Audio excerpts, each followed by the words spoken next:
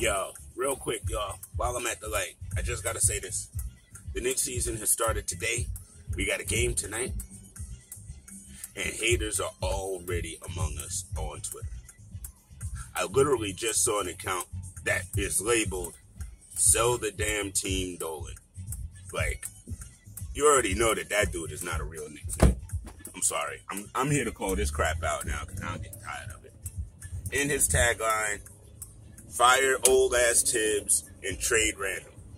The reasons why we're getting better and the reasons why we were good last year, you want us to get rid of. Why? What's the purpose of that? So we can go back to being terrible for another decade? I'm sick of y'all. I don't even consider y'all to be fans.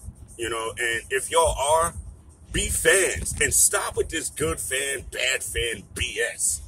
All that is your agendas, what you want for this team. Not what the team needs, not what the team wants, what you want. It ain't about you. It's about the Knicks. Always and forever about the organization.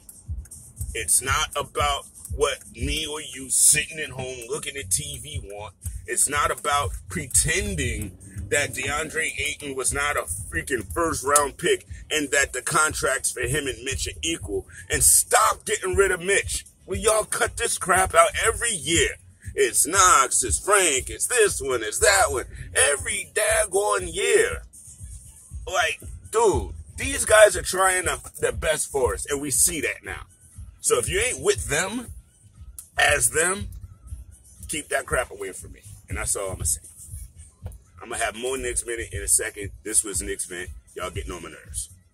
One love.